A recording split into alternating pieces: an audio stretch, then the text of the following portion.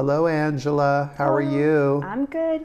I'm so glad you're here to made the time out of your busy professional schedule to come up and do a little sewing. And I'm glad you've taken on the doing the new pink pearl fishers. I know you've done this though for commission work, haven't you? Yeah. So this is not going to be, there's going to be no mystery to you. No. For doing this. Yep. Okay. So you have come up with something that I didn't know. So I guess I'm going to let you start. Okay. Well. But you're not going to get away with not telling that little secret that you have. So when you get your packet, you're of course going to get your instructions. And this is the first version of the pearl fishers. And now you're going to get it in pink and this really lovely light ecru color. It's really pretty. We'll discuss that in a little bit. But again, when you are going through your instructions, please use the pattern layout. Yeah, because this is chiffon, and if you don't use this trick that I'm going to, show you how to deal with chiffon, it'll make it really hard if you are not careful with your placement. You're going to cry too. You will cry. You don't pay attention. and the way chiffon tends to move, you may end up getting on a bias instead of a straight line, and all of this really matters when you're working with this to get the drape. Yes. Mm-hmm. Okay, so you will get all your and pieces. You have such a great idea, and we here just have suffered with chiffon. So, but it's essential to this era of clothing. In the 80s, my mother and my grandmother worked together as seamstresses for a boutique, and they worked with chiffon practically exclusively. When I was little, they had huge bolts of it all around, and what they would use they would have paper, and they would have these really heavy weights to make sure that the chiffon did not move. So most of the time when you're cutting, you have a piece of paper, you have this, you have your pattern pin to it, and then you would cut it, and that would just be able to kind of give the chiffon a little bit more body. Now this is my secret, because this will help a lot. It will. And they were doing large, life-size garments, yes, where weights would work. Yes. We're not doing that. No, we're not. That would move, and again, you will cry. Yeah. So this is freezer paper. This is Reynolds freezer paper. You could get it at the grocery store. You could get it at a grocery store. You could get it at Walmart. You get a really big amount, so it will last you. Most of the time when people use this freezer paper, it's to put it in their printer. So like their inkjet or... Now why would they put it in their inkjet? Because they can print out a pattern on there, or like a little picture. And it's usually quilters that use it this way. Okay. But that makes sense. Yeah. So if you were wanted to put a soutache onto something, you would use this, a soutache design? Yeah. So you can see this has this dull side and it has the shiny side. The shiny side... Can you hold that up to the light so it gets... Yeah, so that... Okay, yeah, we can see that shine. Mm-hmm. So I gotta heat up this. This is a bit wrinkly because I brought it all the way up from me. Well, we could have gone to the Grove Market across the street and gotten you some. I know, but I wanted to share this. So what you do is you're going to take your bit of chiffon. You can spray it first, make sure all the wrinkles are out before you apply it. And then you just place it on here. Then you're going to iron it. So when you iron it, you're not ironing it when it's damp. You're ironing it when it's dry. It has to be dry. Okay. And when you iron it, make sure it's in the place that you want it. What I will do is I will take pins. Oh, I have some here.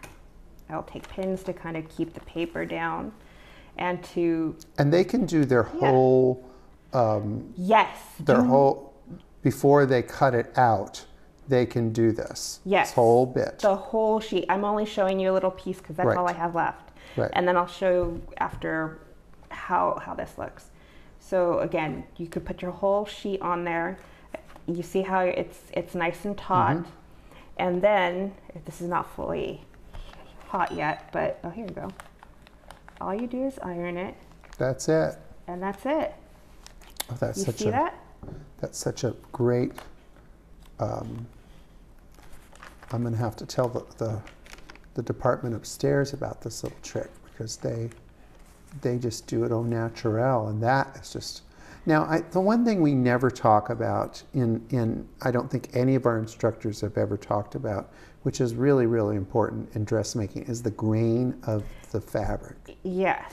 Absolutely. So whatever you're doing, it makes sure it's the grain you want it all going in the right direction. And the nice thing about chiffon is you can see the grain very clearly. Right. So when you put this on here, you can see it's going the right direction where where you want it. It's not going to be on the bias. Unless you want it. Unless you want it on the bias. So the next thing to do, you can cut this with scissors. Once you start cutting with scissors, it will start to lift a little bit. The best way to do that, if it's on a very straight line, is to just use your rotary cutter, and it will be perfectly just fabulous. Well, show them the pieces that you've already cut out of the chiffon, because it's pretty impressive as far as the precision of it. So this, I mean, that's just perfect to. I mean, I'm familiar with this pattern piece, so that is really, really good. That's sharp. It's very sharp. You can see that it matches perfectly because. Oh yeah, that's great. The other thing is.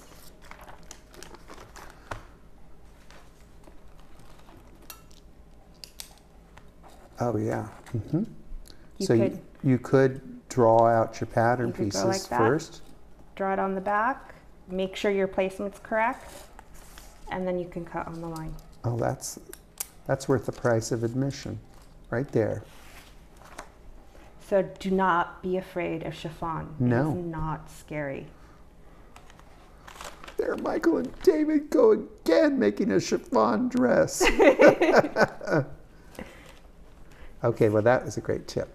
Okay. So I've already cut out my chiffon pieces, and I'm going to do the brocade skirt. And again, I kind of want to give you another little tip about the brocade skirt pattern. When you get your pattern, it's going to look like this. Fold it in half, and then find where you would like to have the placement at. Do you want to have the pearls going one way? Or do you want it to be there a gap like here? You want the pearls to be that way. However they want. However you want. But again, if you fold it in half, it'll make it so much easier to then line it up the way that you want it. Yes, and I do appreciate how I can see how you've done your hemline, so that you're gonna do really what we did with the sample, which is the little pearl is going to drop right down there into the center front. Right. But I mean, there's no wrong way. There's no wrong way. It's just the way that you want it to be. But again, you want it to kind of be a little bit more straight, and you don't want to end up with, if you wanted things to be kind of on the line, you don't want it to be off kilter just by a little bit. And it makes a difference when it's attached to the bodice, that it has some kind of symmetrical look to me. That would matter to me. I wouldn't want my points to be off kilter. Okay. So that's a good job. So I'm going to cut the rest of these, and we'll be back.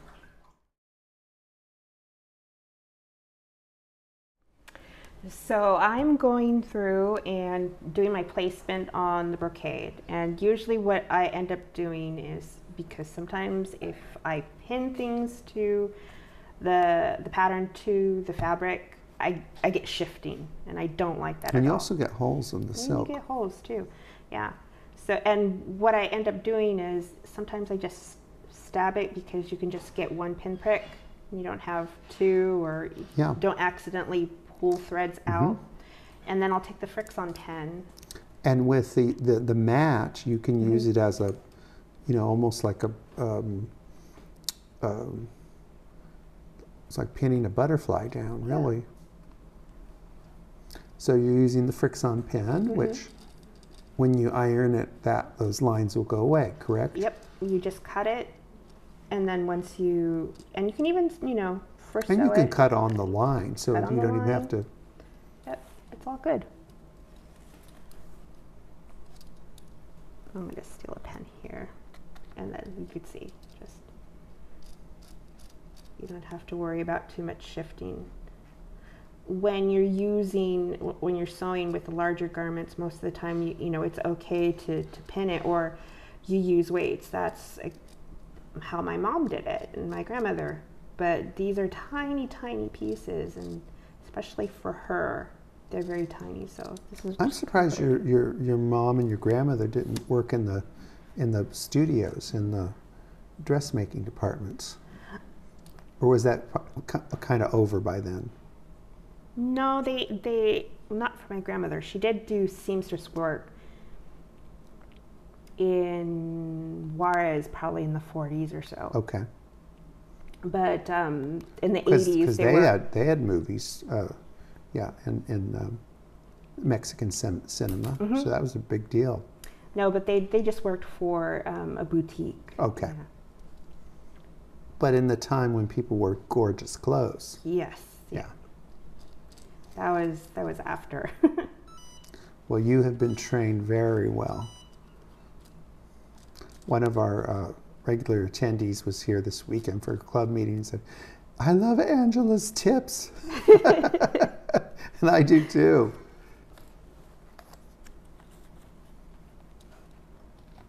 I'm always trying to figure out a way to do things a little bit easier, because sometimes I can be lazy. Well, no, I mean, Michelangelo used the best tools that were available at the time.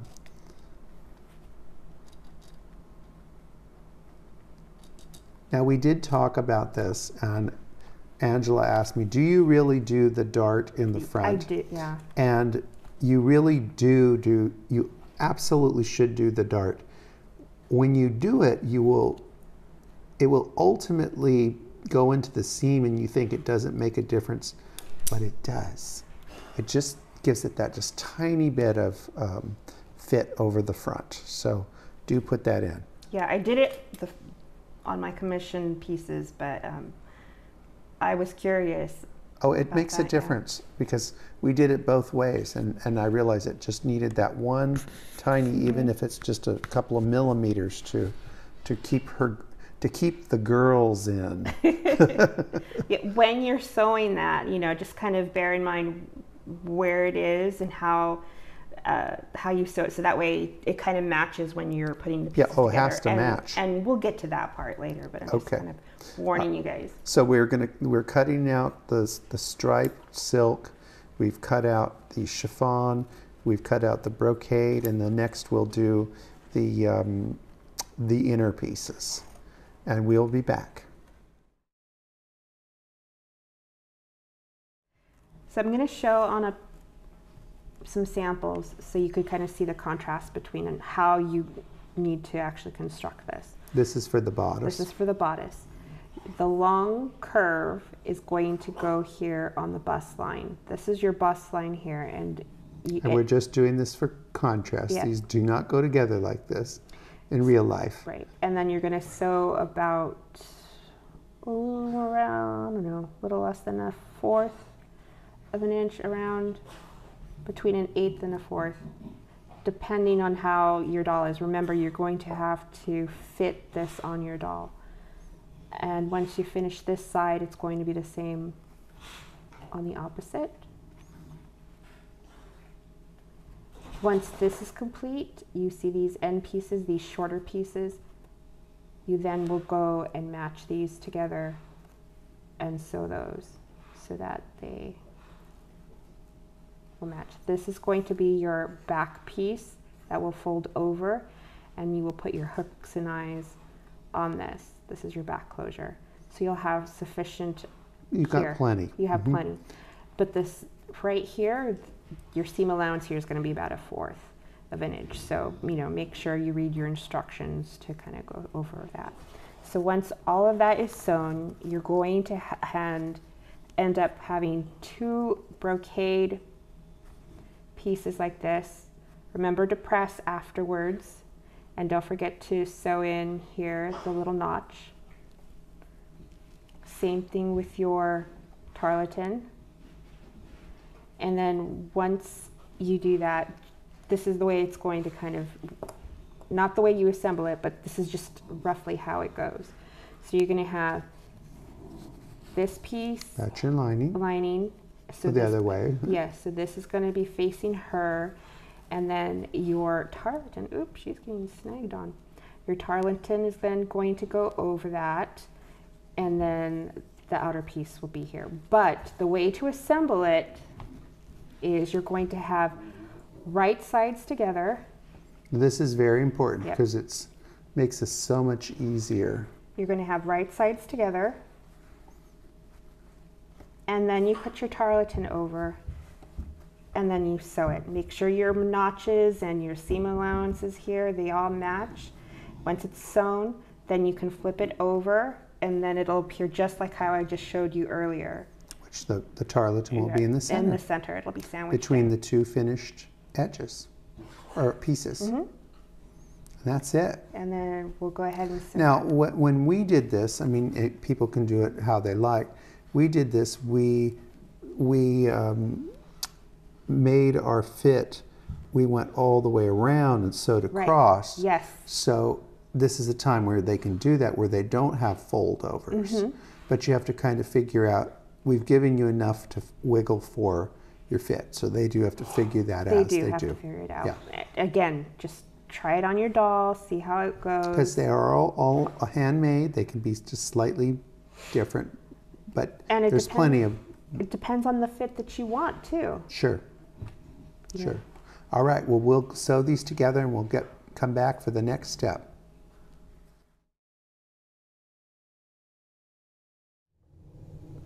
Hello, we've returned. We finished the bodice. As you can see, it's nice and taut, and we went back here to make sure. What you do is you stop at a certain point, and then you fold in the ends, and then you kind of sew that.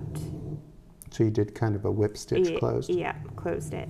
And then you want to kind of fit it on the doll to make sure that you have enough for your hooks in your eye, just to fit it in the back. Okay. So once you're done with this, the next piece is the front pearl piece.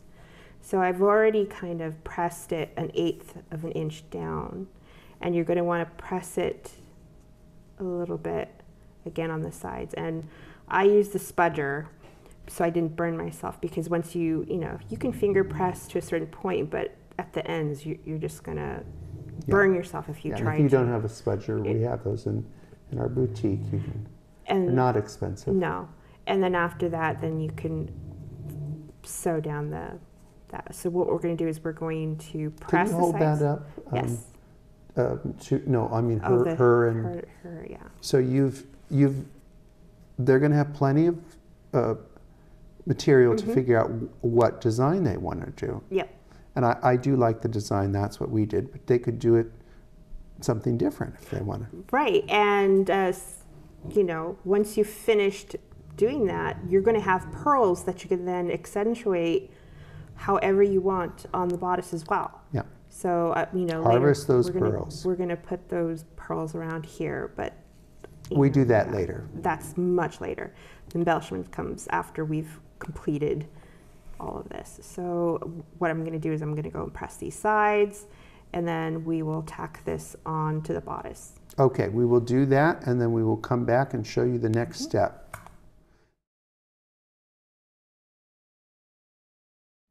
Okay, now I have tacked down the pearl bodice part. What you're going to want to do is take a little bit in the middle, and then I just kind of took a little bit over here. Can it make a little poof? Yeah. I mean, we didn't have that in the directions, but I think that does help. It's just, however you want to do it. It's up to taste. It's going to be beautiful no matter what.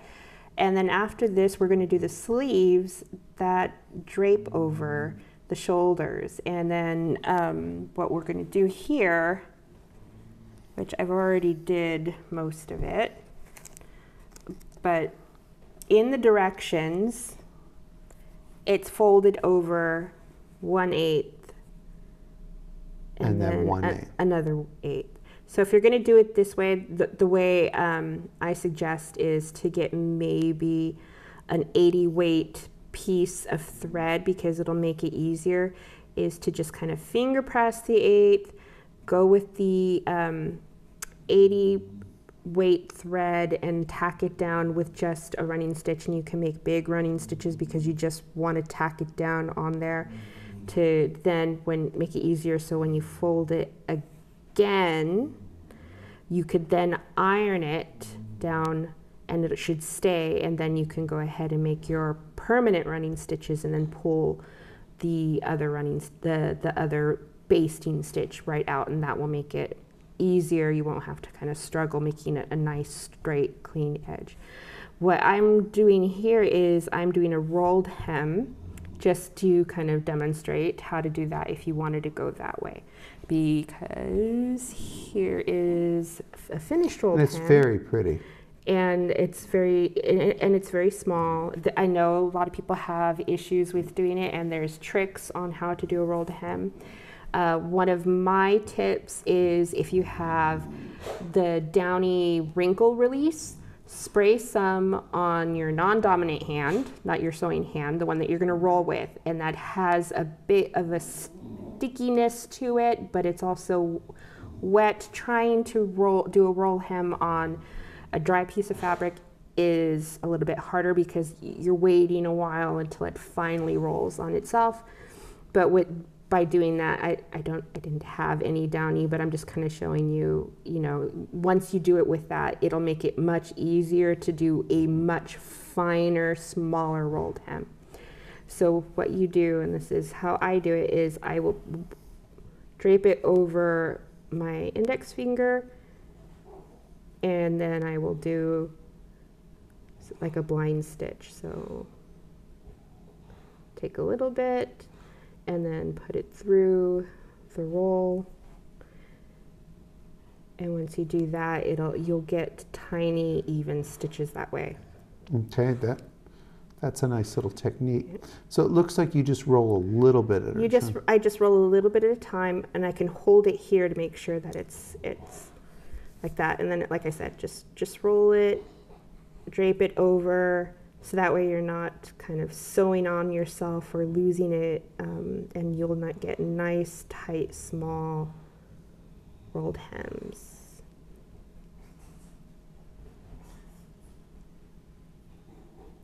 And another thing is, when you roll it until you get to that point where you had left off, and then that is a way to make sure that you're not you're not rolling too far down.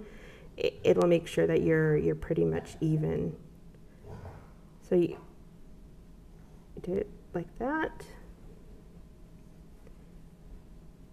Roll again, and then back to where this is at the bottom. Grab a little, and that's it. Nice and small. It's very easy to just keep rolling, and then you'll be lopsided if you're not careful. But that's kind of how I do it. And if you find that, especially with long pieces like this, you'll get a kink, or it'll get too curly. The way to do that, because I tend to take really long strips. Yeah, and I use short. Yeah, and a lot of people do, because it gets curly. So in order to minimize that, you just take your fingernail and your finger, and you do this, and we'll straighten it right out, and you don't have to worry about it kinking up again.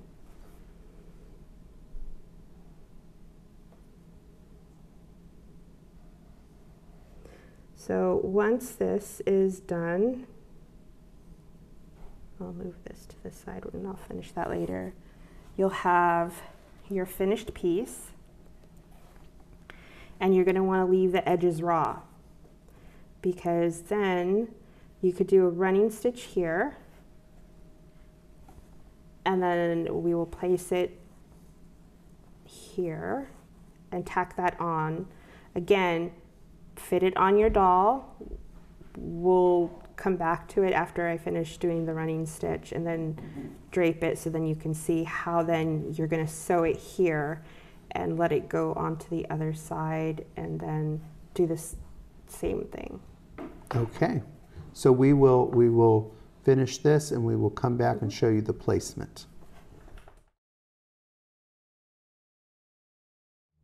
So now that I've finished gathering the very bottom, you could see it's a little bit more, it's probably between 1/4 of an inch that I went from the bottom. It's raw still, but it's gathered. I haven't tacked it into place yet, but what I'm showing you here with the pin is the placement of where you would want to tack that in. Right here, you want to cover a little bit of the yellow part of the bodice, and you will then tack it here at the corner, right, again, covering at the top, right here, at the very top of the bodice. So you're going to pull rather tightly, because at this point, you're going to gather again here at the back, but again, I'm pinning in the area where you're going to be tacking it around. So it's going to, again, be gathered like you did here in the front, in the back here, and then you will tack it first. And that's what's going to hold the top on. And then you'll have your sleeve here. After you've completed this, we're then going to do a running stitch here to create the little poofing on the sleeve. And then we will continue on after that. All right, so we will sew this up, and we will back to show you the next step. Okay, so I've already tacked on. Hold it up, hold it up. Let me there hold you her go. up. Okay, that's looking really good. And you can see that the back sides are even as well, that they're perfect. Kind of lined up. If you notice, it's a little puckered here, but you can, if you notice that it's not as taut, you can either just kind of tack it down a little bit more, or we're going to be putting more pearls on. So yeah, we don't need to. It's a waste of time to. You may want to go and overcast this raw edge just to kind of keep it from fraying. I'll probably do this off camera. So you won't see that. Hopefully you guys know how to overcast, because when we put the skirt, we're gonna sew it this way and then flip it over. Okay. So then you won't be able to see this. This is not important. What we're going to do now is we're going to gather the sleeves, and we are going to gather from here to about 1 inch, and thus we'll pull up the sleeve. And that's going to create a lovely drape. It's going to be very pretty, and then later on when we're doing the embellishments, you'll have pearls coming down here. Angela, I think I would find the center. Oh yes, and absolutely. then of the sleeve, and then I would measure from 1 inch from the hem of the sleeve, and then start there. So rather than the other way. Yeah. Oh no, that's what I was saying. From here. Okay. Right, you're gonna go and stop at where you'd be at 1 inch. Yeah. So if I have my ruler here, a good way to find your center is the center of the right here. So that is your center. You're gonna have 1 inch, and it will be right here. You can pin it to kind of help you stop it. And I'm gonna eyeball it for the moment. And I would also use a double thread, wouldn't you? Yes, I would absolutely recommend doing double thread. So here is our inch in the middle, right here. Okay. So I have my thread. And since I have it pinned, I can start. You know exactly where you need to go. I can go, and I will. And this is really, you know, when these dresses for people were originally made, they had to stand there and have all this fitting done to them. Mm-hmm. You could do this off the doll, but I want to show it to you. She's got to have her fitting. She's got to work. And then and so you're doing nice tiny stitches. Yes. Always try to do it by scale. And a good way to do it by scale is looking at the finger of the doll. Yeah, that really is an excellent idea to.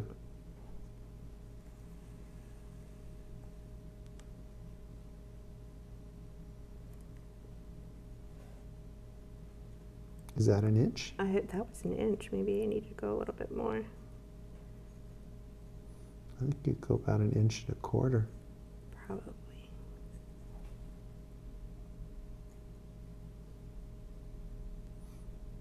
I mean, there really is no wrong way No. to do this era. It's all artistic.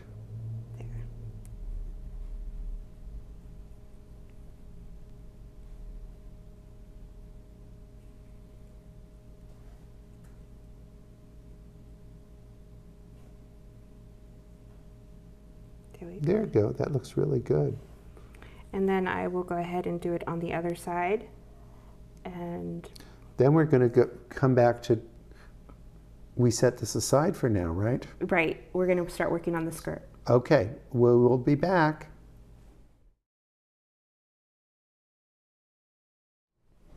Okay, now that we have finished with our bodice, the next thing that we are going to be doing is the skirt, and we need to bind the skirt with the silk ribbon that you have. So what I would recommend is to spray it and then iron it out so it's nice. If you spray it, it's going to make it easier. It's not going to tear up as much because silk is a little delicate. That's very delicate ribbon. Yeah, it is. So you're going to then fold it in half and sew it. So you're just going to go on the edge. So it's going to be like a quarter and another quarter when you bind it. So just do a running stitch along here, and then you're going to fold it over and do another running stitch. We're going to do it here, here, and also in the bottom. So we're going to do both the sides first, then we'll do the bottom. Now, if you notice that you have maybe some loose pearls, go ahead and like maybe fix that before you start doing the silk binding first. If you lose one of the pearls, you can harvest it from the scraps, that you have from either here or from your skirt. So I mean, they're pretty well on, but they are. But this is vintage fabric, so it can just handling that they can come loose. Yeah, by moving it and touching it too much. And really, with the worldwide pearl shortage, you gotta tack those down. Mm-hmm. You don't want to lose one. No. All right, so shall we sew this on, and then we'll come back and show them how we've done it, and we'll move on to the next step. Yes. Okay, so I've already done the sides. You could see. It looks really nice, Angela. You did a beautiful job. And when I got to, if I saw that there was a pearl here, I just kind of pushed it a little to the side, because once we close this up, and it's going to be hem. like, yeah, that's the hem. So you're going to go over and sew there, but you're going to, of course, leave your, I forget, but it's 3 inches or so, probably. 3 inches. Yeah, I think it's 3 inches. So you're That's your back opening. Yep, to your back opening. But right now, this is your hem here. And because this is the way I did mine, where I wanted to make sure that the pearls were showing. Yes, and I like that. I'm going, and so don't fold this over, just sew one side at this point, because once you fold it over like this, that is how you're going to do your hem, because then you can go over. We're going to stitch here first. After you've done with this, measure it on your doll with the bodice to kind of place where you want your hem to be. It's roughly going to be around 8 inches. So but they really should fit it. You have to fit it first. With the shoes on. Do we have shoes here somewhere? We do have shoes. Oh, you want to show them the shoes? We should absolutely show the shoes. They're beautiful. And they are made in-house. These are Maison. They are from the house. And these are tiny. These are not much bigger than Barbie's shoes. So she should be wearing these when we fit. Yeah, when we were done for this, we'll put these on. And I will tell you that the shoes are balanced so that if the doll is balanced perfectly, she can stand. Mm-hmm. I don't recommend that use her without a stand, but it does work. You don't want an accident. Yeah. Especially here in California, one little rumble and it's going to fall over. Yeah, but she will stand. Yeah, but these, again, you want to put the shoes on. We'll do that. We'll measure it. We'll show you after we've finished placing it and then kind of going over and sewing the closure so then we can kind of explain the placement. Okay, well, we're going to sew this up and we will be right back. Okay, so here is the hem. And now that is... Can I see the other side? Oh, it looks beautiful. Angela, you did a great job. Then after that, you're going to do right sides together and you're going to sew, again, right on that edge. Which should be a quarter of an inch. Quarter of an inch. You want to make sure that the silk here isn't going to be showing when you turn it inside out. But again, measure 3 inches from the top. And stop sewing. And then stop sewing right here. And that'll be it. And that is an elegant finished hem or seam. It will be really beautiful. And then after that, then you can measure, and we'll work on the placement. And we'll work on the placement. We'll put it on the doll so then you can see it. And then after that is complete, then we can sew. And then we've got a big step done. Yes. Oh, and then we have to do the back, the really pretty part. Okay. Well, we'll get to that, and then we'll do the pretty part. I'm ready. All right. Okay. We'll be right back. Okay. So I've already sewn along the line, and what you need to do is you need to press it out, because then you won't have this bulk to deal with at the end. So I have this is my pressing ham. You can buy pressing hams at the boutique, and again, I absolutely recommend pressing hams because then it just makes a round item like this so much easier.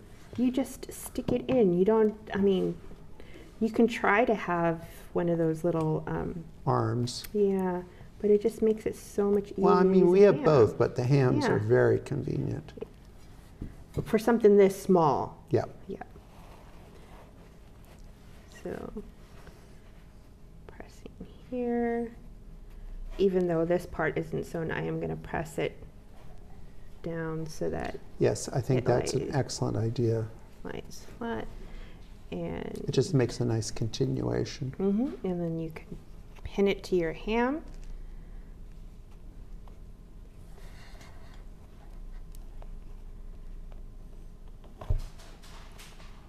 And you can spray it. Show you now.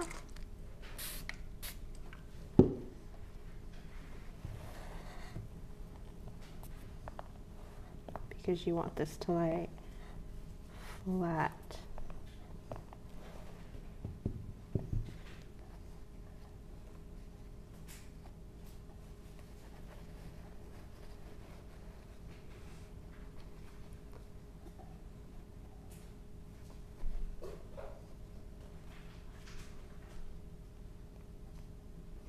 It looks really, really elegant, the inners. Oh yeah, it's nice when things have a nice finished look. It's like couture with the bound seams.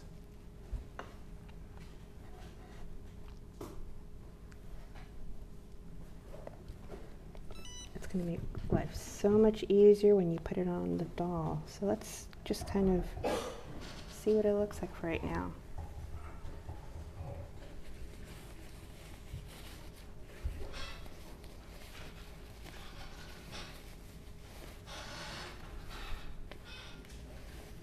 And we are here working on a work day, so if you hear squeaking, grinding, bulldog sounds, Sewing machine. sewing machines.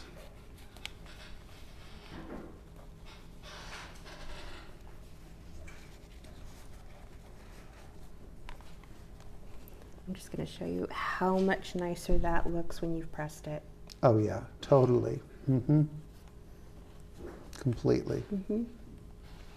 Yeah.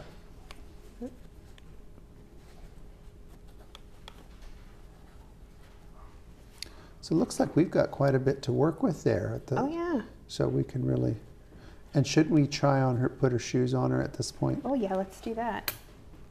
Her beautiful shoes. And these kits do come with the shoes and the stockings and the underwear pattern and kit.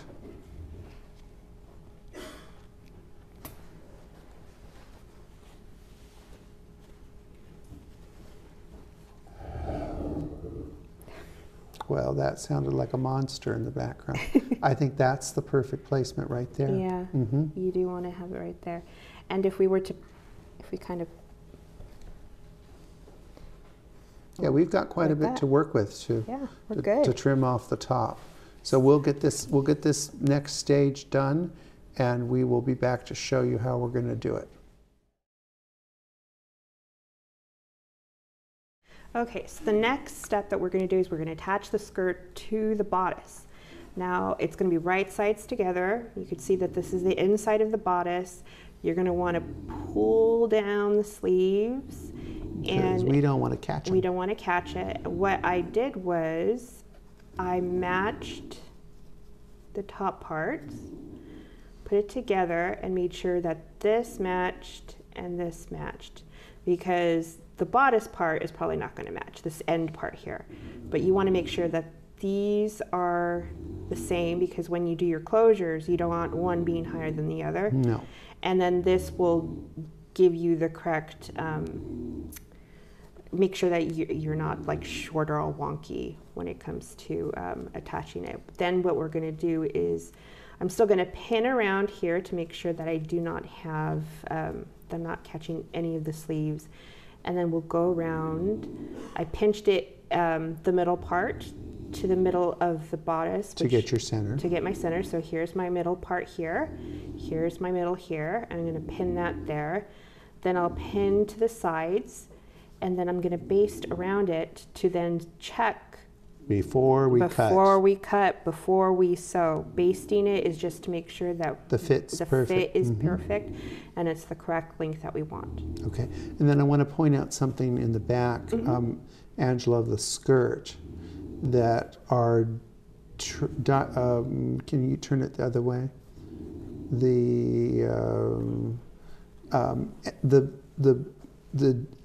Right down in here. Oh. These are not going to match up here. No, it Not won't. to worry about this, because there's an overskirt that's going to cover this anyways. You're not even going to see it, Yeah, so you don't unless even- you're looking up her dress.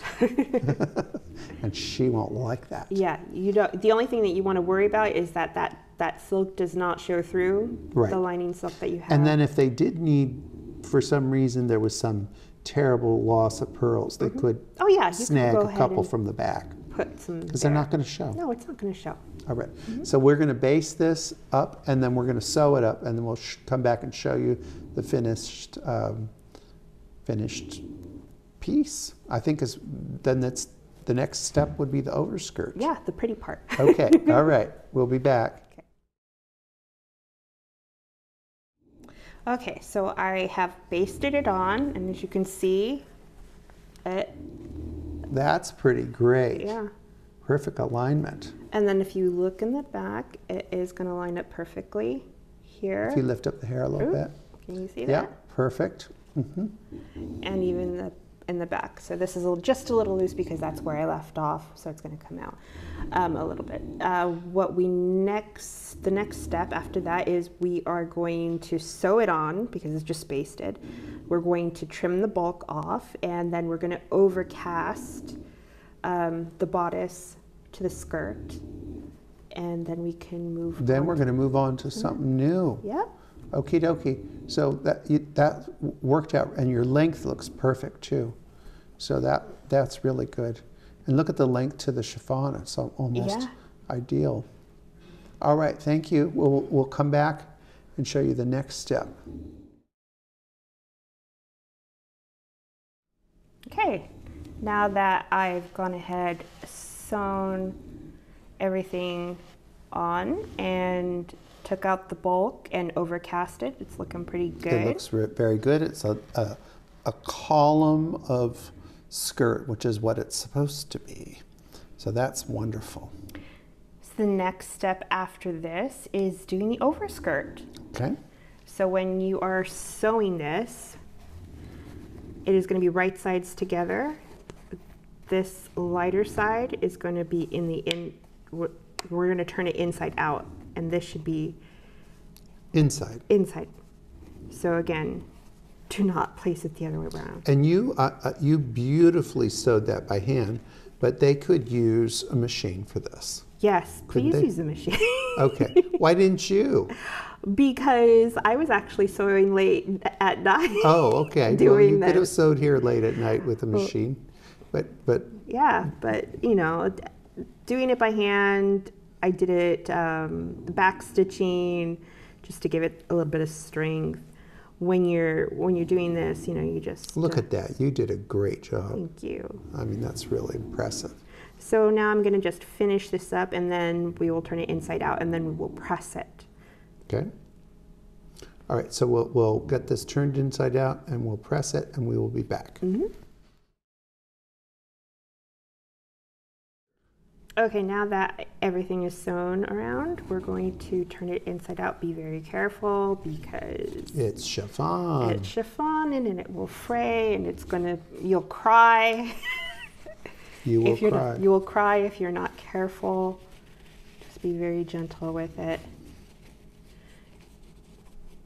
Use the main fabric to kind of like this.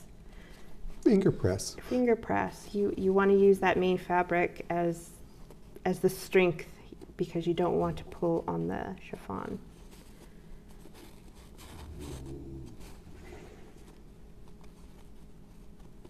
And then after you've done your little finger pressing, you can go and use your iron. You can then spray it. Look how nice it's turning. Because even though chiffon is delicate, it's also forgiving on these lines. It's not going to be a hard crease. There you go. That's looking very good. Nice.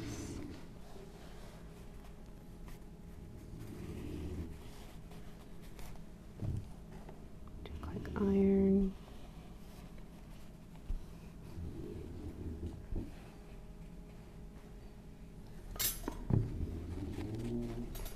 Just so you guys can see it.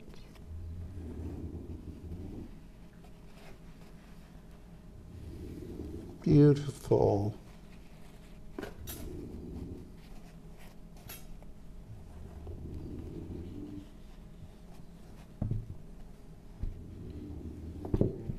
That lays very nicely. Then you can turn it over a little bit. I'm using our mister bottle for that. Which doesn't make dribbles.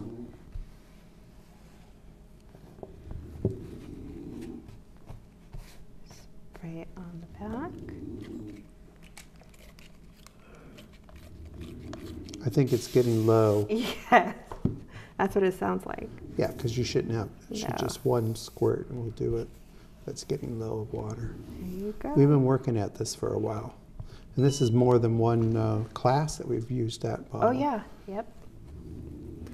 And then after this, we're going to pleat it. But before we pleat, we have one more step. Okay. And I'll take it out to do that. So when you have your strips of chiffon, this is going to probably be, other than the bodice, this will be the hardest thing that you're going to do. It's time consuming. It is very time consuming and it will fray. So you're really going to be wishing you have one of these wool mats right now, I'm telling you.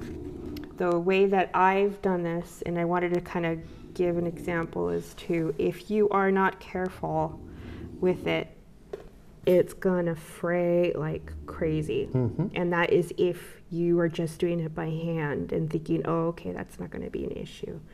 What you're gonna wanna do is you're gonna wanna use your mat, you're gonna wanna pin it, and you're gonna want to do it carefully, and then as you're pulling the thread, you wanna hold on to the thread that you have just gone over. I'm going to give a demonstration and pull it very gently so that you're not getting all these little frayed bits. It's still going to be fine when we pull it, but it's not going to be as neat, and you're going to see it on your final product. So this is what I mean. So here I am.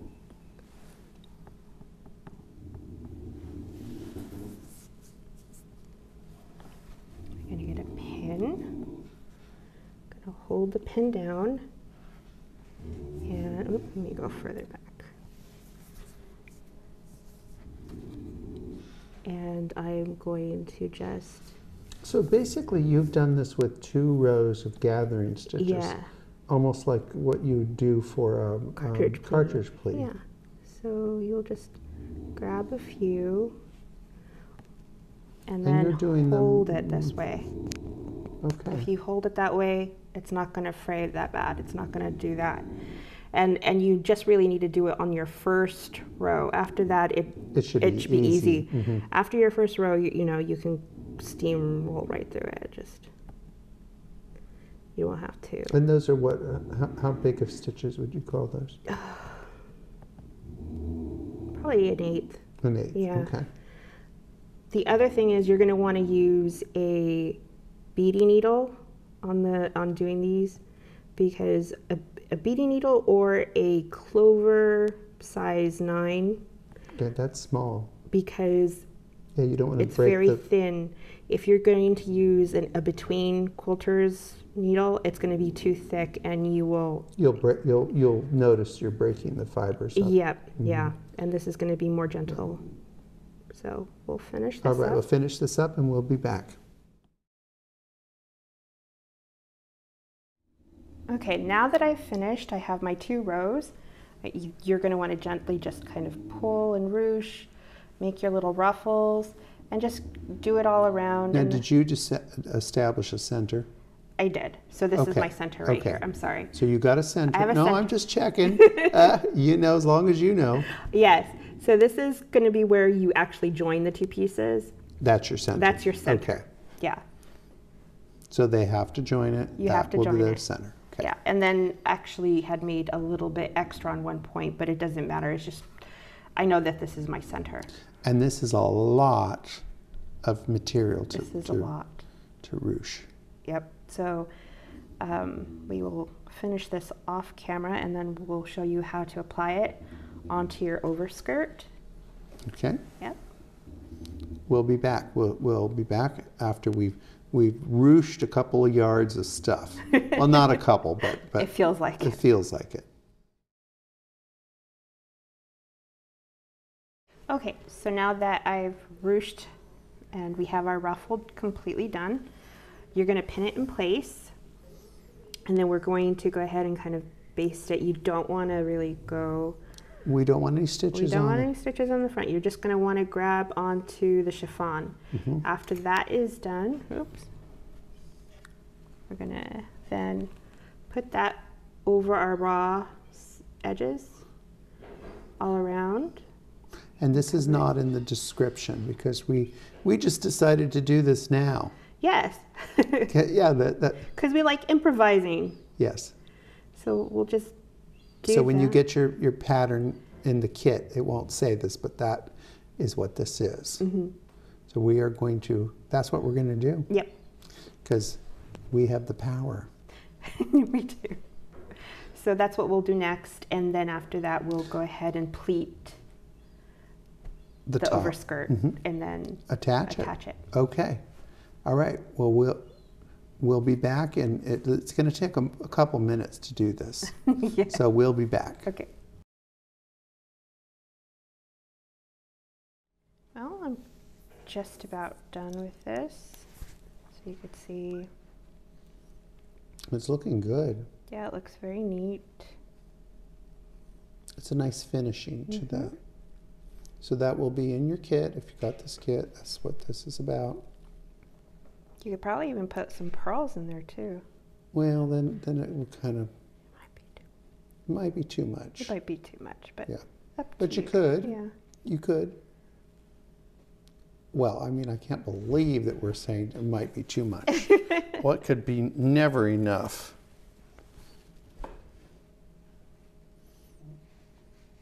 Okay, so here we are at the end, and just clip it.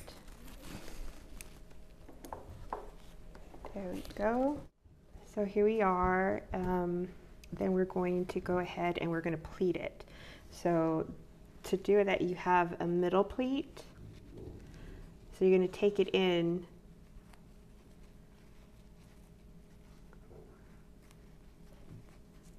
Oops.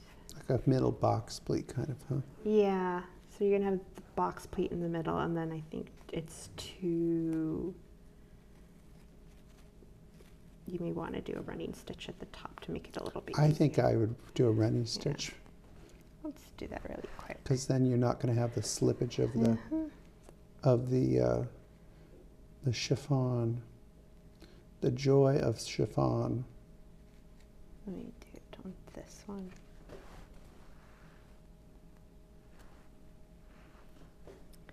I'm not going to anchor it in. I'm just going to run it through.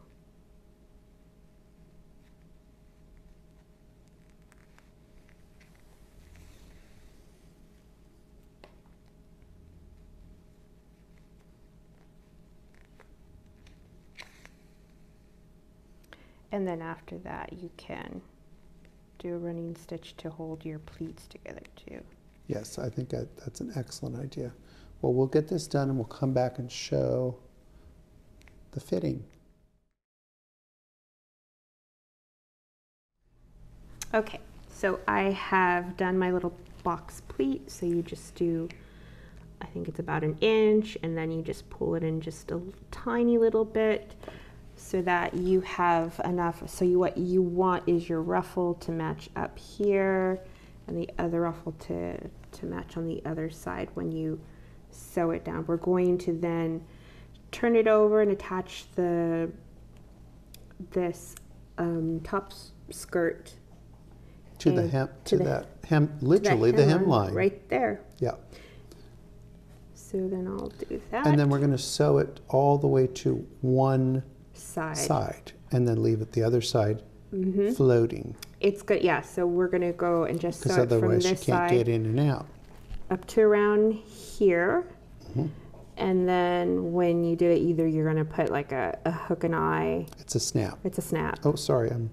Sorry, kids. I'm out of focus. Okay. So it's going to be a snap that's going to go to here.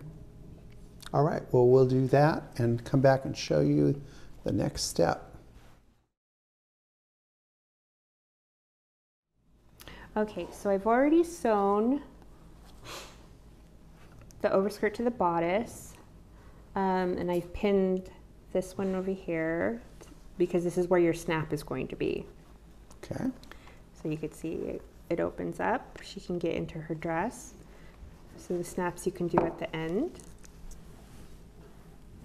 But in the meantime, what we're going to do next is we're going to finish up the streamers in the back. What we're going to do is we're going to fold it up, and then we're going to press it, and then we're going to gather it together, and then we'll put the pearls on. So we'll just gather both of them, and then we'll come back. Okay. And so you're going to gather it up, knot it. Yes. And the reason we're doing this is because it'll give it more. Mm-hmm. You're not going to have all the shedding. Yes. Yeah. That'll. And then we're going to do something special, super duper to this. Okay. Now that we have it attached, the next thing we're going to do was this, which is to gather the streamers, and I've done a running stitch. I folded over and then pressed, then did a running stitch so that it's not going to fray. You won't see the fraying. The next thing we're going to do is add the beading. So you're going to have one strand of 5, one strand of 6, and one strand of 7. So I've already created some beading here. So this is a strand of 7.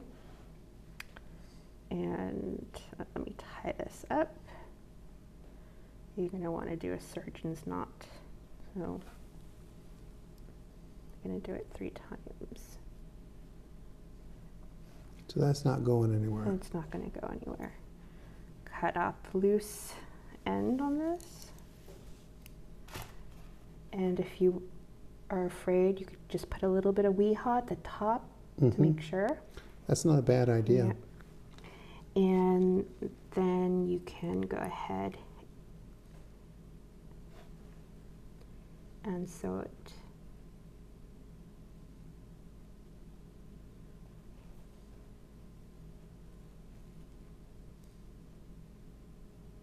So we'll go ahead and attach the other 3, or the other 2, because this has the 3 strands.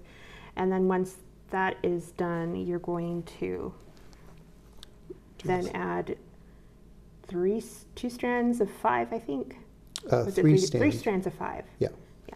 Right at the center of the arm. The center right here. Right. Well, we'll do that, and we'll come back and show the next step. Hello, Angela. How are you? I'm good. I'm so glad you're here to made the time out of your busy professional schedule to come up and do a little sewing. And I'm glad you've taken on the doing the new pink pearl fishers. I know you've done this though for commission work, haven't you? Yes. So this is not going to be. There's going to be no mystery to you. No. For doing this. Yep. Okay. So. You have come up with something that I didn't know, so I guess I'm going to let you start. Okay. But you're not going to get away with not telling that little secret that you have.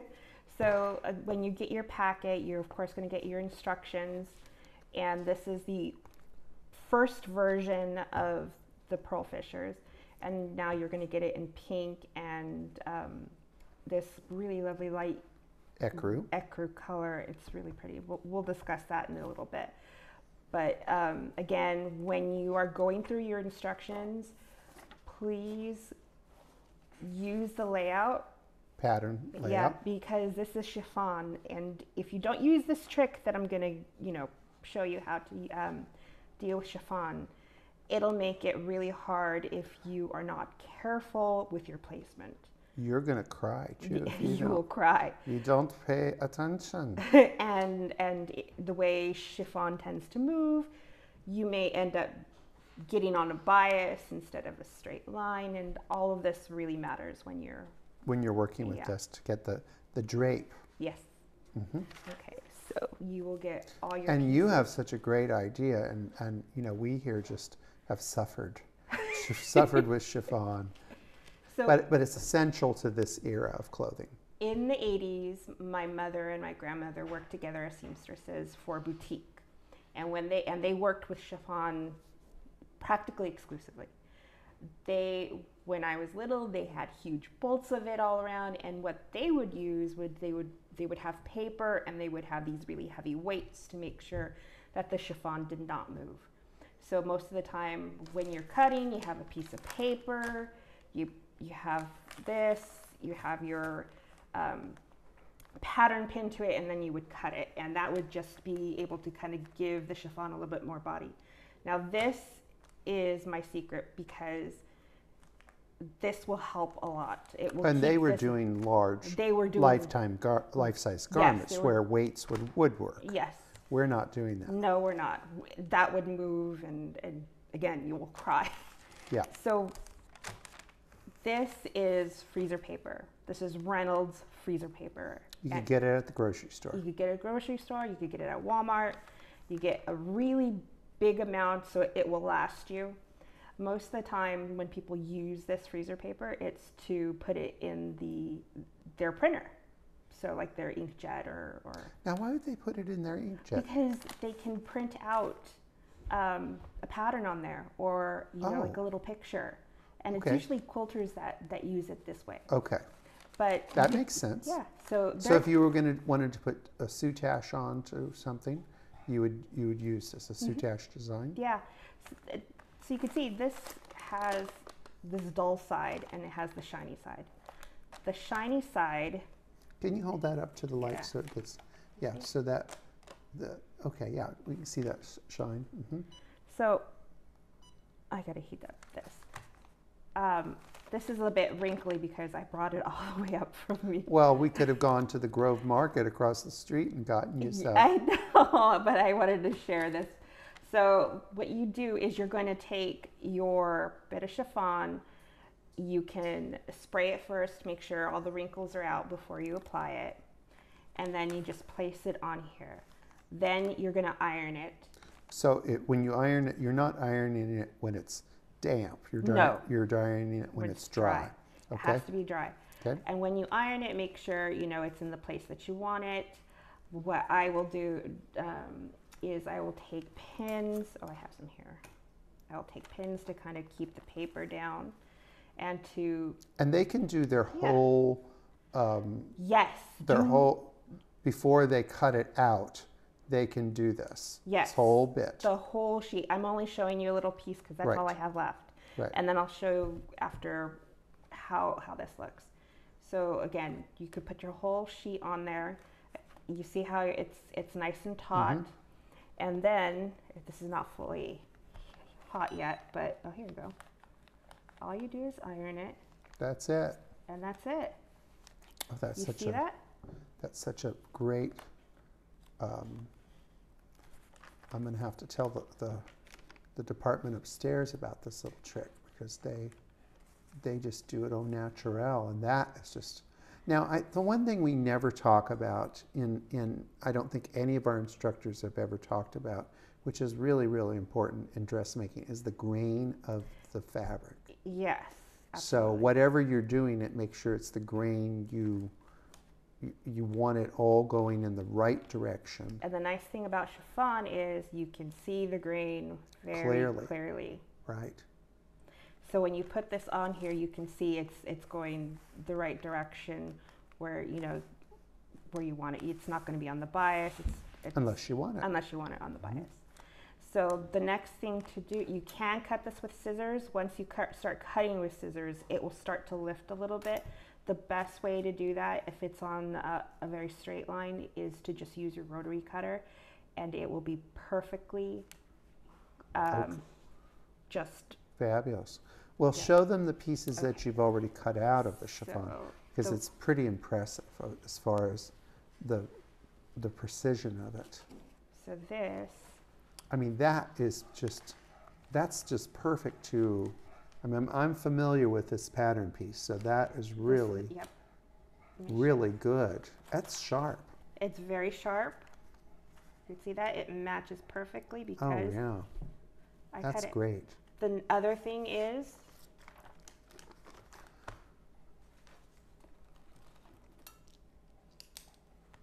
oh yeah.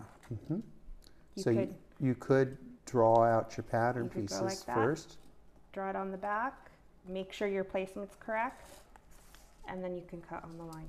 Oh, that's worth the price of admission, right there. So do not be afraid of chiffon. No. It's not scary. There Michael and David go again making a chiffon dress. Okay, well that was a great tip. Okay. So I've already cut out my chiffon pieces, and I'm gonna do the brocade skirt. And again, I kind of want to give you another little tip about the brocade skirt pattern. When you get your pattern, it's going to look like this. Fold it in half, and then find where you would like to have the placement at. Do you want to have the pearls going one way, or do you want it to be there a gap like here? You want the pearls to be that way. It can be however they want. However you want. But again, if you fold it in half, it'll make it so much easier to then line it up the way that you want it. Yes, and I do appreciate how I can see how you've done your hemline, so that you're gonna do really what we did with the sample, which is the little pearl is going to drop right down there into the center front. Right. But I mean, there's no wrong way. There is no wrong way. It's just the way that you want it to be. But again, you want it to kind of be a little bit more straight, and you don't want to end up with, if you wanted things to be kind of on the line, you don't want it to be off kilter just by a little bit. And it makes a difference when it's attached to the bodice, that it has some kind of symmetrical look to me. That would matter to me. I wouldn't want my points to be off kilter.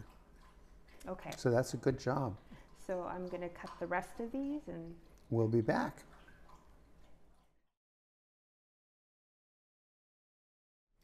Okay, so we've already come here and added the beads to these streamers. We added the beads to the sleeves, and we also started to add the beading around the dress, and that will continue. I've just paused for a little bit to explain this, and then it will continue up to the top here. And you're putting them about an inch apart? About an inch apart. Then after that is completed, we're going to do the rosette that gets placed here, and you're going to have a strand of beads. So this is up to you how many strands you want or how long. I mean, you really want to have them just draped beautifully like this. And not all the same length. No, you want to vary it. So to create the rosette, what I'm going to do is I folded the end piece a little bit, and the same thing, because you want to encase it as best as you can. Then I'm going to do a running stitch, and then just kind of gather everything into like a little rose. A little rose. And then once that's complete, you can put a few little beads in the middle, and then this is actually going to be behind the rosette when it gets attached. So you're going to have your beads, then you're going to have your rosette. And you sewed all the beads onto a little scrap of fabric, so that they're together. Right. So yeah, you want to do that. Just have this little bit of silk, because you're going to have leftover silk. You could use that, so that just something for it to hold on to. Right, you want to have that bit of fabric for it to adhere to your little rosette. All right. So are you going to do to make the rosette? Or are you going to use?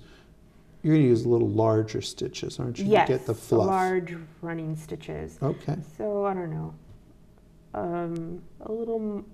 I don't know, maybe a little bit less than a 1/4 inch or so, in between a 1/4 inch and an eighth. So you do want bigger stitches to make it nice and fluffy. Fluffy. You want fluffy.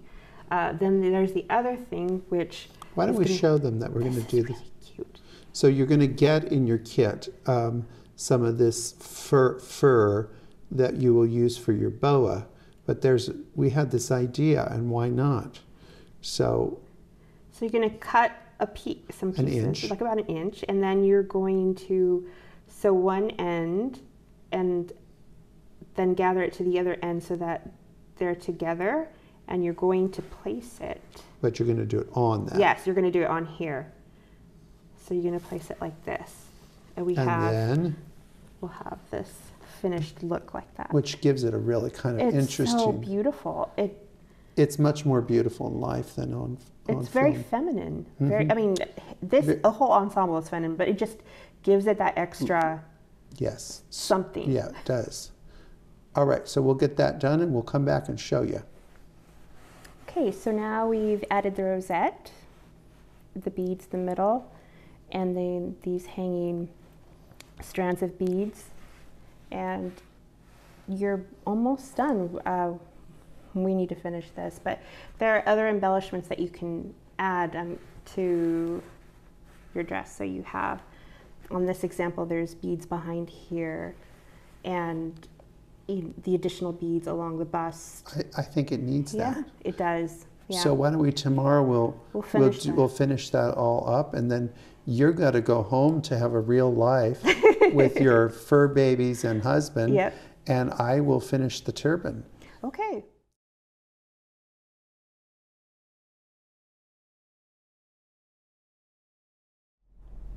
Hello, Leo. Hello. Well, since I can't film and sew at the same time, you're going to loan me your magic fingers, okay? Yeah, okay. Okay. The first thing we've done is we have cut out the pattern pieces, or the pattern piece. Yeah, the pattern pieces, the paper pattern pieces, and we've got them all ready to go. Next thing we're going to do is we're going to open up our packet, which is a kind of a test to make sure that we're doing our job properly and make sure we have everything we need.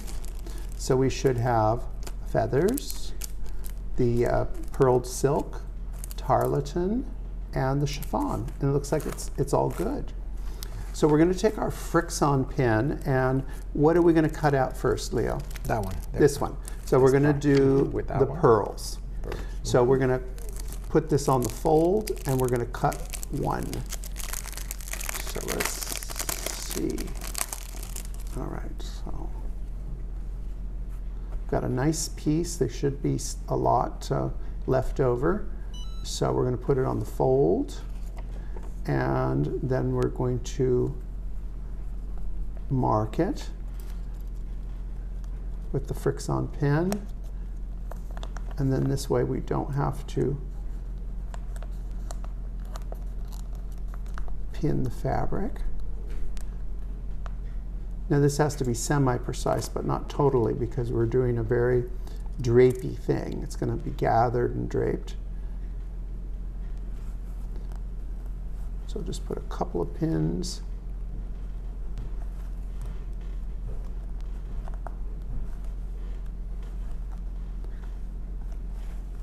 And then we're going to cut this out. But remember to try to cut around the pearls, because they will destroy your scissors. But then save them too, because you may need them later for repairs.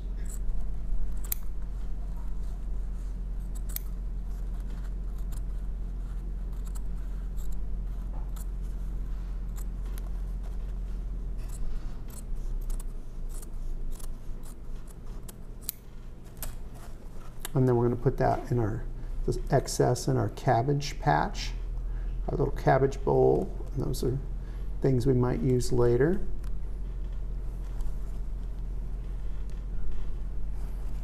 Okay. So we do have a little dart we have to put in right here. So we're going to just do a little snip of the dart, and we'll put that in. And yeah, just a little tiny. That's perfect. Yeah, so that's good. All right, so the next step after that is going to be pins. Yeah, well, we're going to cut it. No, it's for don't move the two fabrics. Okay. The fabric. All right.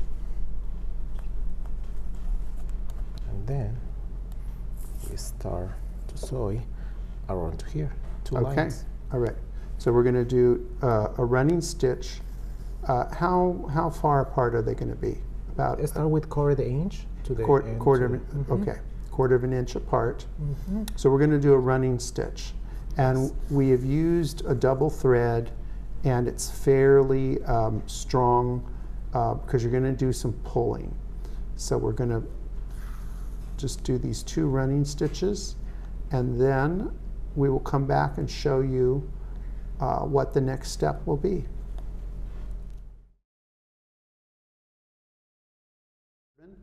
So we're back, and Leo's done a very nice job doing the gathering lines, similar to what you would do if you were doing cartridge pleating. And now we are going to gather this up. So you're going to take both strings, and you're going to be very careful, because we don't want them to break, which means we'd have to do it all over again. And we're going to just pull it. And we're going to pull it until there's nothing left to pull. So we're going to pull it.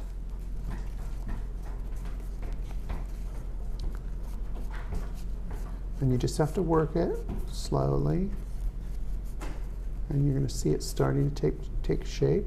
And so that's about as tight as it could be, correct? Yes. Okay, now we're going to tie it off. So we should tie it off so that way it doesn't come undone.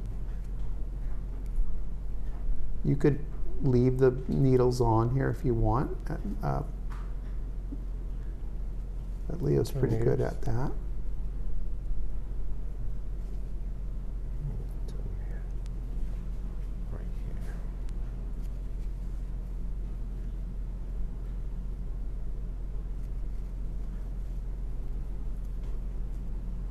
So that's going to hold it in place pretty darn well. Okay, so we'll clip that. And then the next thing we're going to do, so it's been gathered and it looks kind of odd. We'll trim it.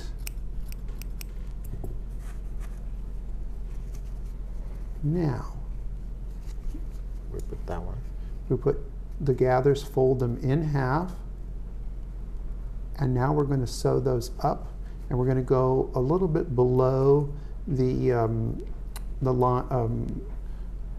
stitch line, and we'll sew that up. And then we're going to overcast it. But we're going to sew it with a little bit of a back stitch so that it holds together. So we'll get this sewed up, and then we'll come back and show you the next step.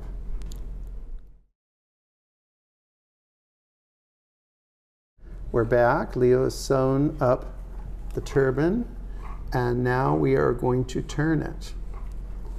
So we're going to just turn it inside and out.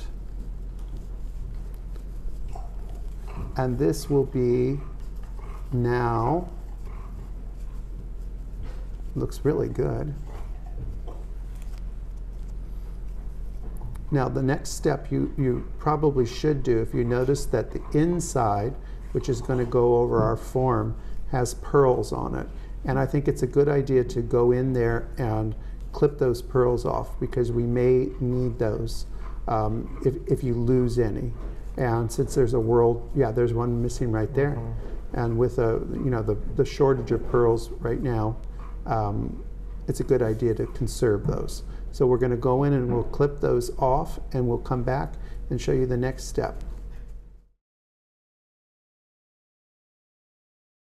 Good morning, Leo. Good morning. I guess we're on to the center part of the turban. So we have our tarlatan and our chiffon.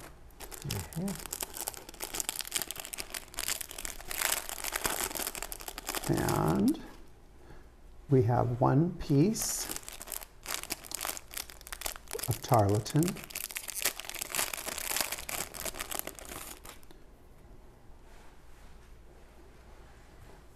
And one nice big piece of chiffon. Okay, so should we press that first? Yeah. Yeah. Press that one, and then You're going to hear background noises, people, because it's Monday morning and a lot of activity here.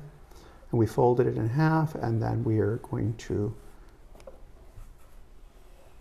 press it out.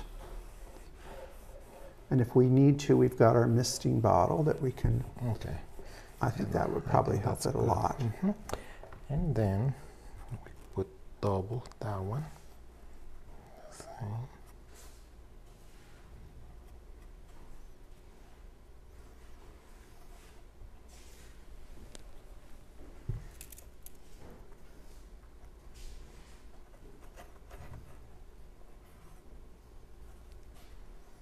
So that is going to be what it would be facing towards her head, or her forehead, the fold over here, right? Yeah. So that'll be here on in the her. front. Right, gotcha. I made the prototype of this, and then Leo went in and perfected it. Teamwork makes dream work. And after Okay. that one, we cut the excess here.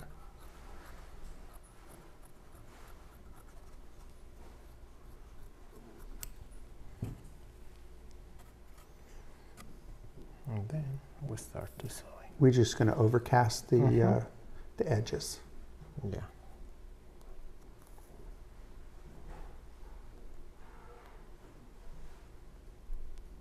Oh no, you're doing a running stitch. Around the stitches,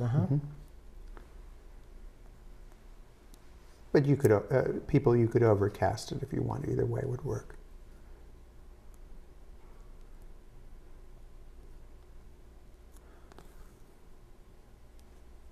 All right, well, we'll get this sewn and we'll come back and show you the next step.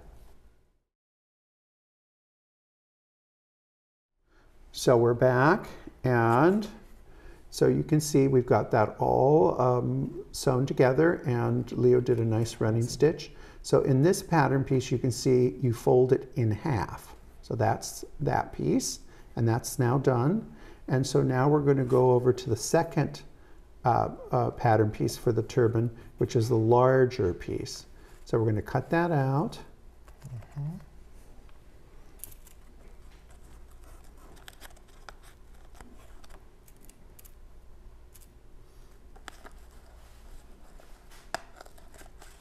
I'm just going to cut one, so you do have a nice bit of chiffon, so that if you run short on it, you've got it. You could certainly make something else out of it.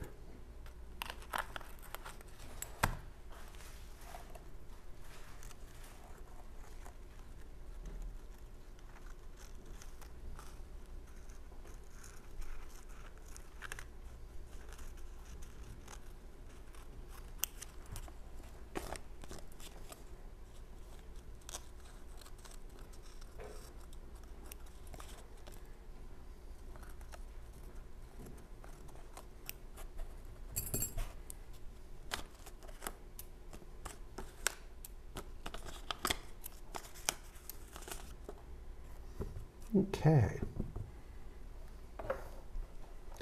Now, those of you that are afraid of chiffon, you can use Angela's technique, but you can see that Leo cut that out perfectly without doing any special anything. Okay, so we're folding it in half, and now we're going to press it.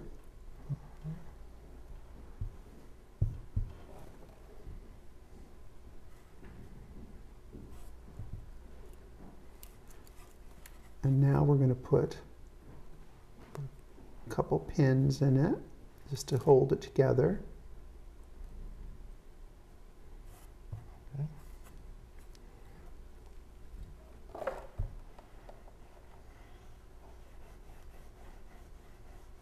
Pressing the centerpiece with the tarlatan. This is it. So that's the edge that goes towards the forehead. And then we're going to lay that on top.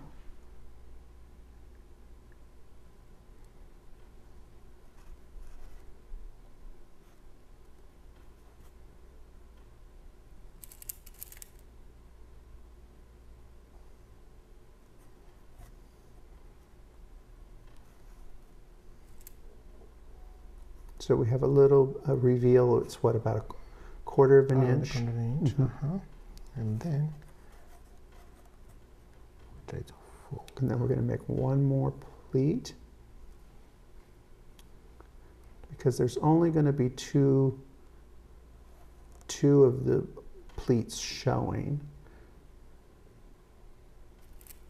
You don't have to do this exact because it's supposed to look spontaneous.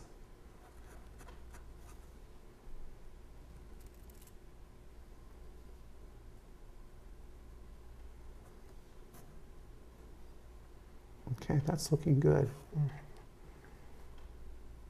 So that's the look we're going to go for. And so we're going to do a overcast or a basting stitch, running stitch to hold everything in place. So we'll get this stitched up and then we'll come in and come back and show you the placement.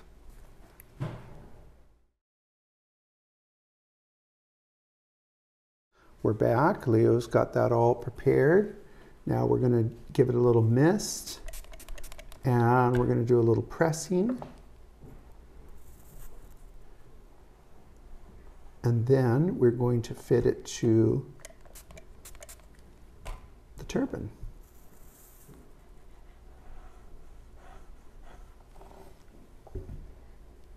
And this is going to help give the whole thing a nice structure. So that's going to go inside. Oh, before, hold on. Oh yeah, we're going to do a little trimming. Trying here. Yeah, we're going to do a little trimming. Now we're losing our basting, but it's not, at this point it's not going to matter. That was just to hold it together.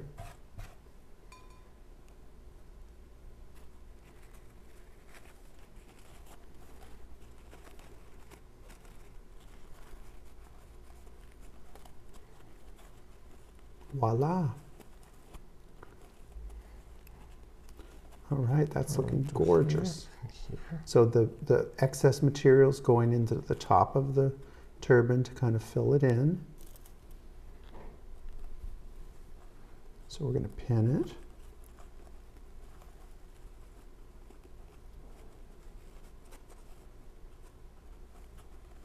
And you can make it high or low, however you want to do it, because it would either way would be fashionable.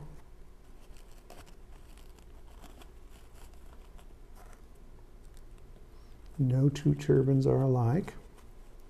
That looks really good. All right, so now we're going to fit it to the head. This is kind of important. Now I suggest to everyone that remove her wig when she's wearing the turban. And what we've done is, since all of the wigs have a nice amount of hair, maybe just clip from the underside a couple of curls, and that can be applied to around the ears. But I think that's a good fit. What do you think? Yeah, that's perfect. Okay. That's perfect. All right, so now I start to sew here around to the turban and this part. Okay, so we're going to do some little mouse stitches to get this in place. We will sew that and we'll be right back to show you the next step.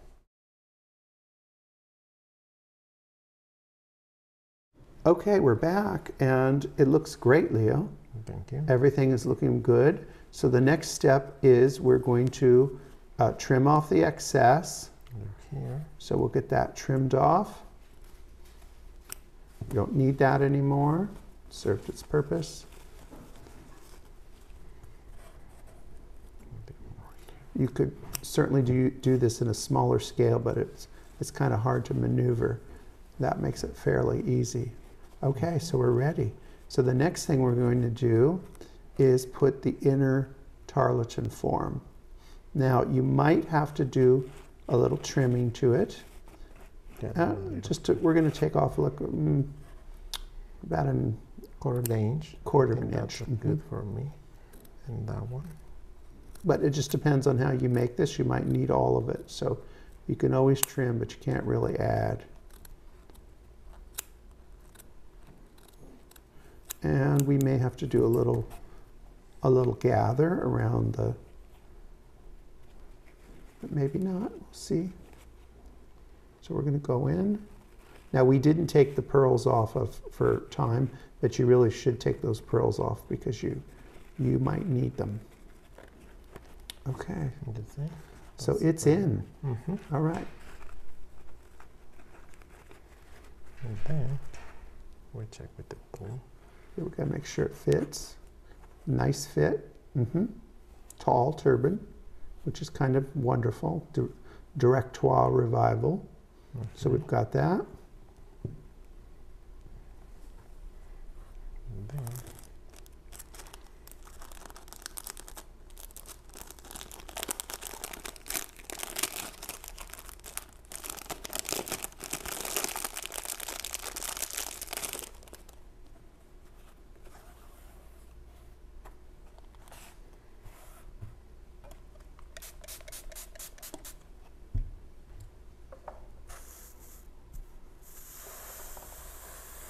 So this is our lining. It's a beautiful piece of silk.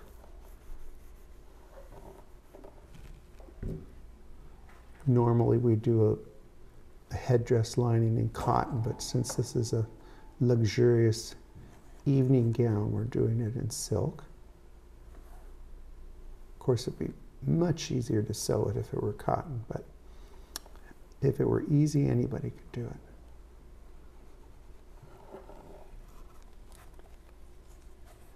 For the both sides. And that's what, a quarter of an inch back? A quarter of an inch, Okay. yeah.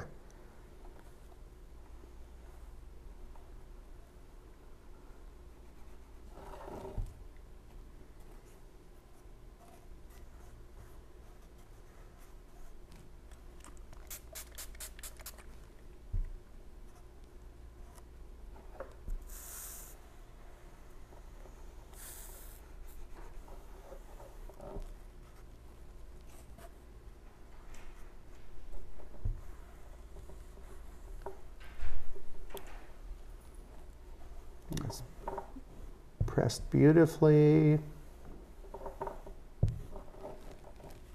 Okay. Then we start to put that one around to here, start in the back area. Okay. Here's the back.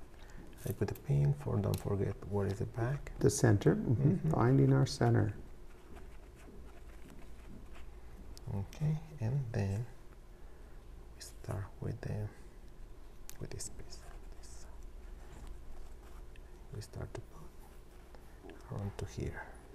And we're gonna catch the form as we go. So we're going to pin this in, and then we're going to do a little blind stitch and hold it in place, and or to sew it in place. All right, so we'll get this phase done, and we will be back and show you the next step. We're back, and it's looking very nice. You have sewn the ends together. We've trimmed excess that we don't need. And now we are going to do the final part of the constructing, is we're going to gather the center. And it's just going to be kind of a standard thing that you do with any hat lining. So we're going to gather that with fairly small stitches. And then we're going to gather it, and then we get to do the fun part.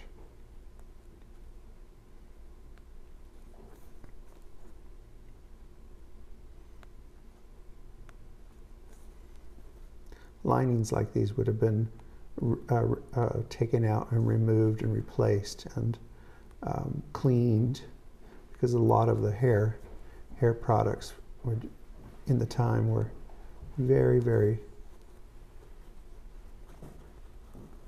messy.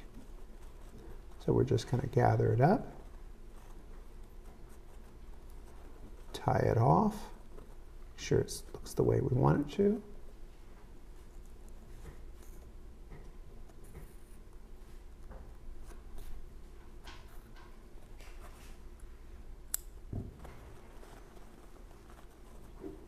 Do a little zhuzhing, and it's ready.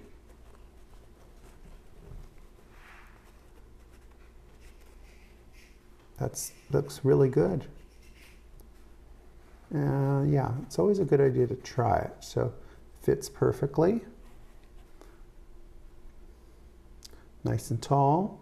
And if it's too tall to your taste, you can kind of do a stitch and pull it down, and it'll go down. But we're going for the directoire revival, so we want that kind of dramatic.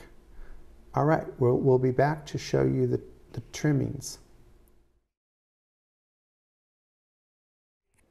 We're back, and so we have opened up our feathers. Now I want to tell you something about feathers. No two are alike, but there is a right side and a wrong side to a feather. So you have to decide which is the right side. So we've determined that this is the right size. So these are turkey feathers. And could you hold them up this way for me to see? So we've got a lot of plushy type, and then we've got a classic feather. So we've decided, or Leo's decided, we're going to cut the top part off. I'm going to use our little trusty tool that you can get at the boutique to hold it.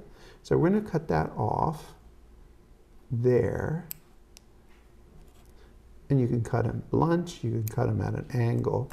And then we're going to put them in front of the plushy stuff. Or do you not want to use those? Do you want to put those in the front? Or you're first going to sew those? I first sew for don't move before remove the. Okay, we're gonna wrap these a bit.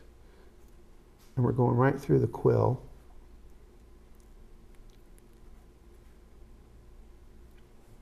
And if you don't have this tool, you should really order one, because I just love it. It's like having an extra set of fingers.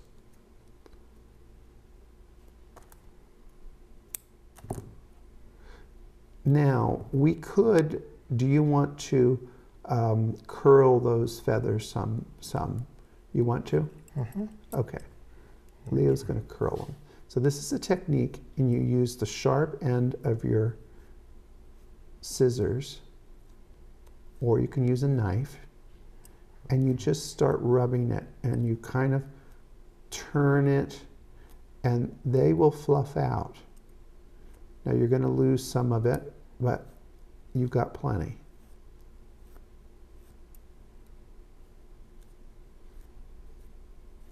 Well, the effect we're trying to get is ostrich plumes, but to scale, because ostrich plumes are much, much bigger than.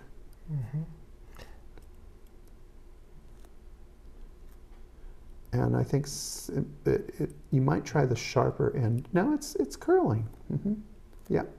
And you just have to keep working it. There, it's looking really good.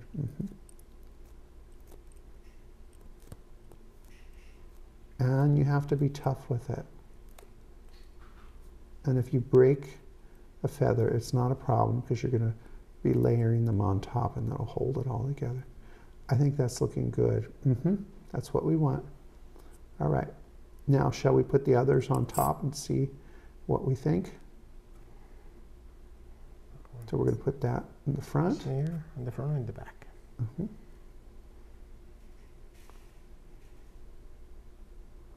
All right. Shall we get those in, and we'll wrap that around too with another bit. I like it. Okay. And let me press that one here. Right there. We're going to do another wrap around the quill. Yes, we're done move.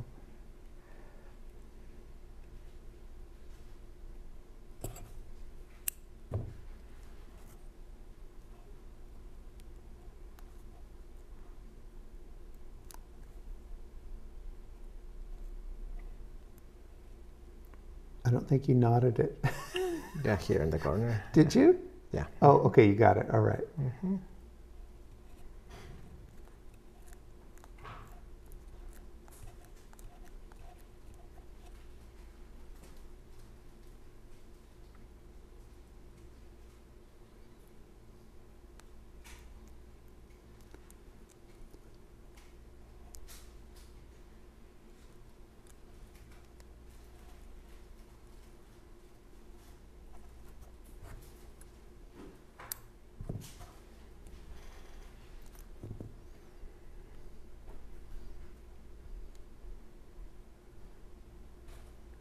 And once we get it on, we can make final adjustments.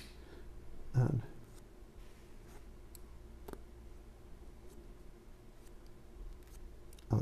those are curling beautifully. And if she goes to the opera, her headdress will be tickling the people next to her. Oh, that's looking really good. Why don't we curl this one a little bit too here? I think that needs it. Oh, you're going to trim it. Okay. Well, I think that's good too, yeah. All right, so then the next thing we're gonna do is we have our pearl, we'll fit it. Let's see how, before. let's see, but let's fit it onto the, let's see how it looks on the turban. That's gonna be great. All right, then the next step we're gonna do is in between takes, I have strung up these pearls and I used 30 pearls, they're right here. And what we're gonna do is we're gonna wrap them around this area where we have our, here. we're just gonna wrap them around it.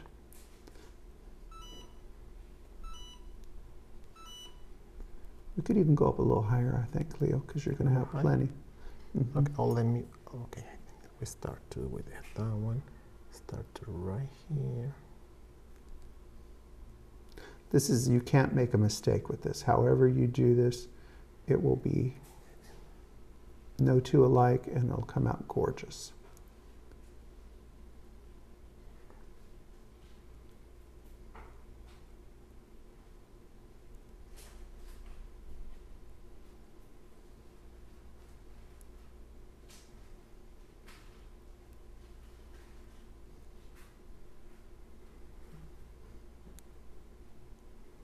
That'll work, okay.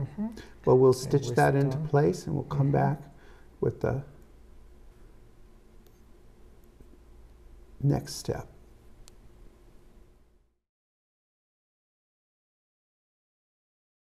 So we're back. It turned out very nice. I like the arrangement, and the placement is wherever Leo wants to put it. It could be higher, it could be lower. That's where he wants to put it. Do the same, however. So we're going to sew it on first.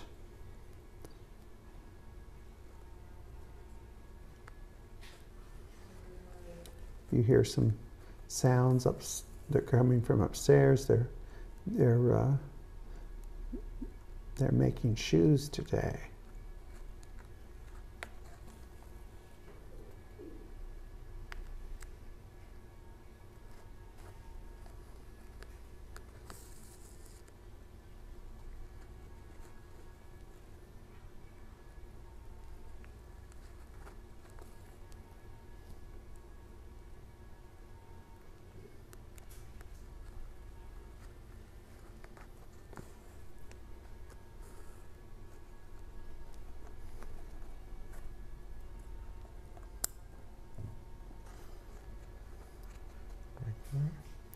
With a little weeha. Yeah, we're going to use a little weehaw just so that it stays in the position we want. The pearls tend to move, and we can kind of use it to tuck in some that need to be tucked in and keep them uniformed. And the weehaw doesn't dry right away. It dries very, very solid, but it doesn't dry right away, so you have time to maneuver it before, which is very important to get it just right.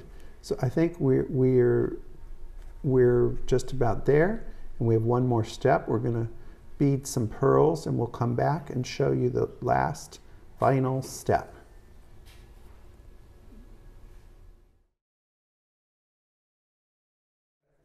So we're back.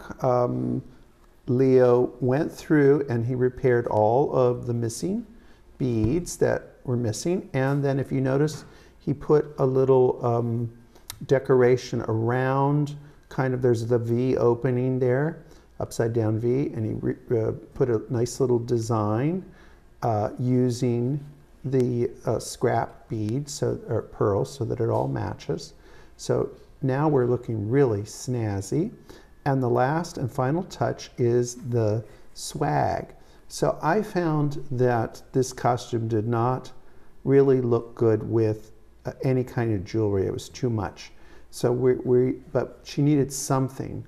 So there's going to be this pearl swag that's going to be placed right about in the ear area, and it's going to come draped down the front of her face. You can do it whatever length you want. We did 2 strands at 7 inches each. But I think that it's a good idea to mist the pearls and then kind of manipulate them so that they don't stand up. You know, they tend to, because of the small size. And now we've done that, and now they're draped really nice. So that is going to be what you do for the turban for the pink pearl fishers. And I'm really happy with it. Are you, Leo? Yeah, that's Yeah. perfect. Yeah, looks beautiful. Uh-huh. All right, friends, I hope you enjoy this video and enjoy making the pink pearl fishers. Bye-bye.